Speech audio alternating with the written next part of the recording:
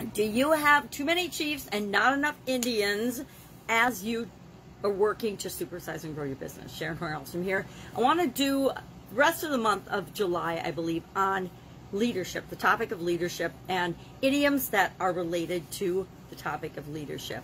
And one of my favorites, as I was going through the list I started to put together for the rest of the month, is one that my dad used to say all the time. He worked in corporate America and ran businesses on the side. Wonder where I get it. Throughout his career, throughout his professional life. And he would often say, we've got too many chiefs and not enough Indians. So he might have been talking about work, life in corporate America. He might have been talking about one of his business endeavors or entrepreneurial pursuits. Or he might have been talking about our household, because I grew up with 3 biological sisters and a whole slew of other girls and sisters that were always around our house. And so I think he felt slightly outnumbered. Even our dog was a female. So there was my dad, and then all of us girls, including my mom, because my mom's a tiny little petite woman, so he was always surrounded by girls. And I think sometimes he felt like he was the only one out being the chief, and all of us wanted to be the chiefs, right? We all wanted to be the boss of everything, the boss of ourselves, the boss of the world, and really there could only be one chief, one boss, one director of or leader of the family. And both he and my mom shared that role, but for the most part, my dad was the one that went out and worked. My mom stayed home with us girls, and so actually, I guess they were both the chiefs, the chief and whatever you call the co-chief. But this idiom has different forms. It's been around since the first half of the 1900s, and although it talks about the organization of Native American communities, it is not considered prejudiced or racist. Now, I'll probably get some comments and people say, how can you say that that's racist? It's not racist. It's like too many generals and not enough soldiers, or another version is in the food industry is too many cooks, not enough chefs. When we look at corporate America, in corporate America, we see it when we can use this expression to describe a situation where everybody wants to be the boss or the leader of the team or the project, but nobody wants to actually go out and do the things that need to be done to get the project completed. Saw this a lot in corporate America, where everybody wanted to manage a project, but no one actually wanted to implement the project, do the things that needed to be done, or lead the smaller groups of tasks that needed to be done to complete a bigger project. I think installations of information systems used to be, or new software programs used to be huge, because it affected so many levels of the organization. And most people, wanted to lead it, but they didn't want to be the ones getting their hands dirty, doing the actual work. Let me see one thing. I had an example written down that I thought was pretty interesting. It's too many people who want to run things and not do the actual things or the work that needs to be done.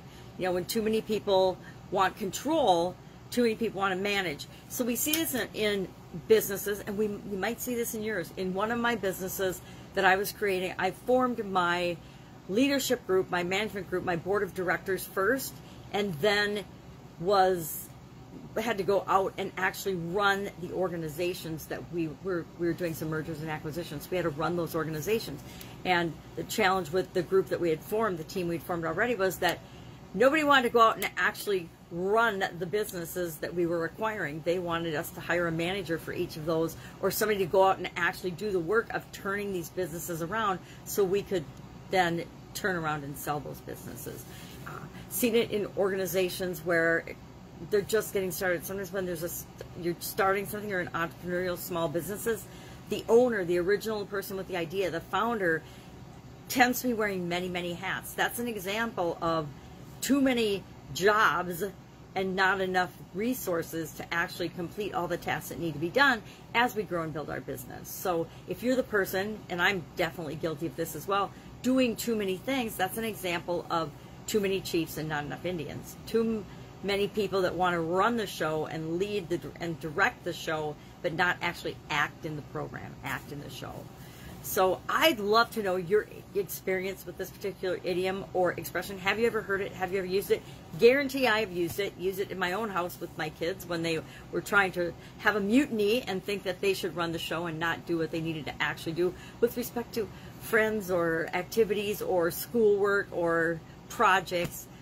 I definitely have used this one, and I've probably used it you know, throughout my career and throughout my entrepreneurial life. But I like to use it as a cautionary tale and a reminder to myself when I am wearing too many hats, when I'm trying to do too many things myself that I know I should delegate, that I know I should get help with, that I know I should team up with somebody or ask for help on. We're going to talk about leadership for the rest of this month, I think. And of course, the definition of leadership is just the art of motivating a group of people to act toward achieving a common goal. We see this in business. We see it in our lives when we might have to direct people or give them instructions or teach them how to do certain things in order to implement a strategy or do something that we want to do in our business, such as supersizing and growing our business. So look for leadership. If you've got any idioms that you love or hate about leadership, share those in the comments below so I either cover them or don't cover them, depending on how you see them. But otherwise, I've got a list already mapped out for the rest of the month, and I want to talk specifically about idioms related to leadership. Share in the comments below your experience with this particular idiom, and I will, of course, be with you tomorrow with another interesting idiom about leadership. What does it mean? Where does it come from? And how might you use it to supersize and grow your business right now? Take care.